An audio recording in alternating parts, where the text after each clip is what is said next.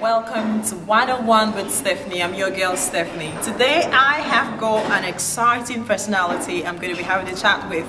You can see me, I'm already full of excitement. I have got Mr. Nkem Owor, aka Osuofia, live in Australia.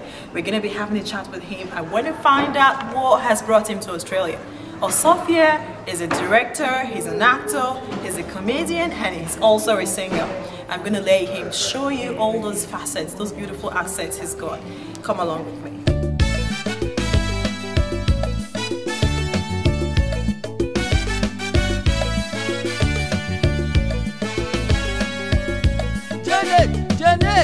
Janet who? Who are you calling? Who are you? Dennis, I'm Dennis. You know me naturally. Dennis, my food. Excuse me. Know me when I'm poor, not when I am rich. You claim relationship. Hello, Osuofia. How are you today? I'm fine. Welcome to Australia. Thank you. Are you enjoying your stay here? Yes, I'm enjoying it. I must say I'm enjoying it. The more I have stayed, I've enjoyed myself. Welcome to Australia. It's just like Osuofia in Australia, just like Osuofia in London. That's true. We're so excited to have you. We're going to talk a little bit about, you actually, from what I read, you actually studied engineering.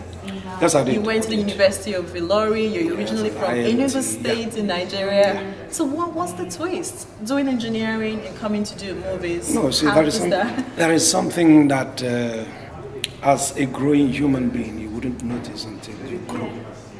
Because it grows with you. Comedy, I think, has been in me. I didn't even notice it until at a stage when I say something, even scientific words, there's a way I phrase them, people begin to laugh. At a stage, in fact, at the beginning, I was hurt. If people ask me to pray and I said in Jesus' name, people are laughing. You know, it hurts. But somewhere along the line, I started noticing that probably there is something in me that I haven't really discovered. And I channeled my attention towards that direction, and it worked. You have won a swift thing. Accept my sympathy because you are the next victim. That she has this symmetry is because of my money. See me, I eat and grow tiny. The person in the store. Who's this? Look! She will drain you and finish you and then go. She is taking you to the cleaners. By the time they will so dry clean you, there will be no moisture left in you. You are very talented. I remember I started watching you when I was like 16, 17, back in Nigeria, when I was in high school. I'm very privileged to actually sit next to you right now. Thank you. What I want to find out is, you do music, you've done music, like I could chop your money and all that. What actually, I could chop your dollar. Yeah. What actually motivated you or prompted you to do that? You say music and drama are related. I mean, one can't divorce one from the other. They are all creative arts. I'm not even surprised that I moved from drama to do. It happens everywhere, even in Hollywood. You see people switching from acting to music and vice versa. So I think they are very interrelated. But the thing is, whether you will have the time to do both, depending on how engaged you are in one or the other. So when I found that very time, because I've been doing my theme music, in fact, most of my themes, the ones I produce myself, I do the theme music. And I saw that people are claiming my theme music. I said, okay, so why don't I explore this? And we did that. Actually, I Could Chop Your Dollar was a theme music from from the masters. Yeah. So we did that. It was bang. And you've also recently done, like, you're just so talented. You've done I Could Chop Your Dollar, and then you've done, there's a Christian song you just did as well, a collaboration. Yes. Yeah. Tell us a little bit about that. Well,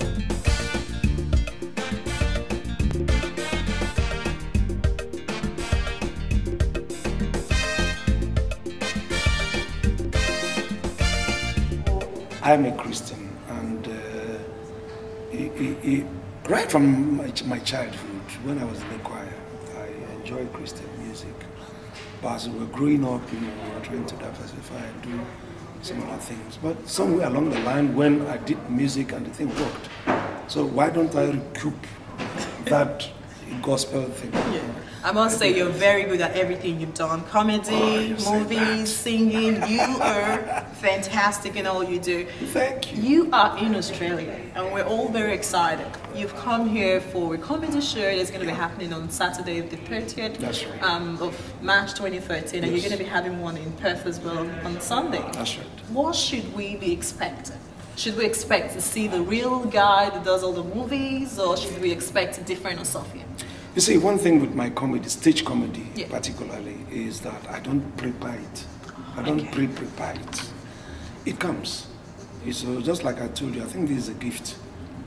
I use things around me to create this stage comedy. If you come there and listen, why don't like the other people who, there are people who read the thing and they go to book and all that, they still have their talent. But they can't just do it without programming themselves. I do it, I just open my mouth and it flows. And I thank God for that. So on the day of the show, I don't think I have people, but I know exactly it's going to I'm going to train people. Okay. The other time they were asking me, I said, look, people should come with their ribs and I'll put it in a basket. Or the other way around, you can put your ribs in a basket, when you come, I will stitch it. I joined this business. For 1 night, no be thief. It's just a game. Everybody they play am. If anybody follow you, go. My brother, I go chop am. I've still been having a chat with Osuofia. He does not just do movies, he does not just sing, he's got a passion for young people. He's actually started his own school back in Nigeria. I'm going to let him tell us a little bit about that school. Well, the school's Nong's School of Cinematography. Actually, it was my manager, one of my managers, that when people were flooding to my office and they were saying, oh, please, after audition, each audition, you just come telling me, please, can you tell me how to do this so that I can pass the audition? And I said, no, it's not for me. If you have it in you, it's in you. So one of my managers came and said, look, why don't you make this informal and then begin to establish it? Yeah. Then the thing came on board. And I had plenty of students. I had students from even other parts of Africa. I had students from Cameroon. I had students from Liberia. I had students from Ghana. So we started it as an experiment, and it started working. And I had to go and bring in some people to teach because I can't teach everything. Yeah. I just have to concentrate on the ones where I know I can deliver. So little by little things started. In fact, it was one of the first ones that we established in Lagos before other people started doing their own. And it was, now I want to move it down to the east because in Lagos it's like more or less it's flooded. A lot of this. So I want to move it to where people need most now, which is and that is my plan. Yeah. Considering you've got this strong connection with young people and you've actually established your own school where you train those young people to become where you are right now and to do better things, what advice would you tell every young person out there who's aspiring to get into the movie industry, either here in Nigeria or wherever? What advice would you give to them? The advice I normally give them is to first of all look inwards and know whether you have it. If you don't have it, don't go to waste your time there. If you can learn it, it still means that you have it. It's not everybody that's given the gift just like that. There are people who imbibe it by learning. If you know you can learn it, but if you try, it's not there, leave it.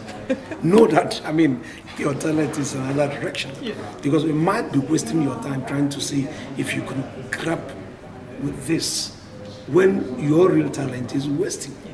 So that is normally my, and don't be in a haste. If you have it, gradually, things are not easy.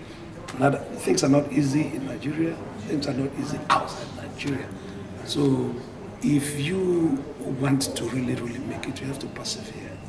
You have to tarry and then, be that industrious and then put more zeal to it. Eventually, if you have it, it will click. That's the advice, and I don't be in haste. That's words of wisdom coming live from Osuofia himself. If you're out there, you want to be what you want to be, this advice is something you have to take on board. Which movie so far has been your favorite, or which one have you had so much fun playing? Well, favorite, I normally tell them that it's a favorite in terms of what? I classify them. There are people who, some people say, what is your best film? I say, in terms of economy or in terms of, popularity and all that. There are some of these, my movies that are so popular, yet the income that came, with it is not much. There are those who are not so wonderfully popular, but they brought in a lot of dough. So, but there is one particular one I have a sentimental attachment to. And why do I have this attachment to it? Because when I was growing up, they call it King of the Forest, something like that. I can't remember all the titles. King of the Jungle, King of the Forest. That was a story my grandmother told me when I was much younger. And I found myself, it's a fairy tale kind of theme. So when I now came to act that particular one, he was thinking, I was saying, now me acting that story that was told by my grandmother, and because of my link with my grandmother, the thing has, it's stuck. Yeah. If I tell you, maybe it didn't make much in terms of banknotes, but that attachment made me love that film very much, particularly that film. Wow. I hope everybody out there will go look for that movie, because I want to go see that movie. Oh, you see it. If you look for it, you see it. I have to go look for it. I have to go honestly look for it. But I know you've done movies with so many great people, especially in Nigeria and all those places. If there was somebody is there somebody you've always wanted to work with that you haven't worked with? A lot of them. There's something in movies. I have my idols in movie. Yeah. Even in Nollywood, I have people, even the upcoming artists. There are people who are so good. I sit down, I watch them. Oh, they thrill me so much. But I haven't had the opportunity of working with them. I would want to work with them. I don't have to start mentioning one or two or three. Yeah. I have worked with many already. There are those who are very, very good, who I have this rapport. Starting from the elders to the young ones, to the kid actors and actresses. Okay, let me just talk about one person because this is some local Ife. I have this rapport. At times we don't even use scripts. Once we know the essence, he's throwing it at me and I'm throwing it at him and all that. There are lots of them who are still existing, but I'm just trying to single him out because he's deceased now. Yeah. So that people do not hear to me, so rest in perfect peace. So that people do not say I have a lot of them I would want to work with, even the upcoming artists. Yeah. But one day, well, I can't achieve all the things I want to achieve, but it will trickle in. Yeah, it's a gradual process. But I want you to leave one lasting impression. So we don't say how you doing, it's how you going, mate. Say something like that. Start telling me now. I'm telling you. Okay, how so you going, So you say, mate? how you going, mate? How are you going, mate? Yeah. What is the mate there for? It's like mate. So brother, you know how you say brother? Right. So you say, how you going, mate? I'll get a mate. Mate. I like that. Yeah. It's like when we were doing Osuofia in London, I was saying, good morning, so. So I just picked on that very so. I know a mate. That's Osuofia for you. He is the most fun-filled person to have a chat with. Emotional, fantastical, as a barrister, my love for you is legal, fundamental.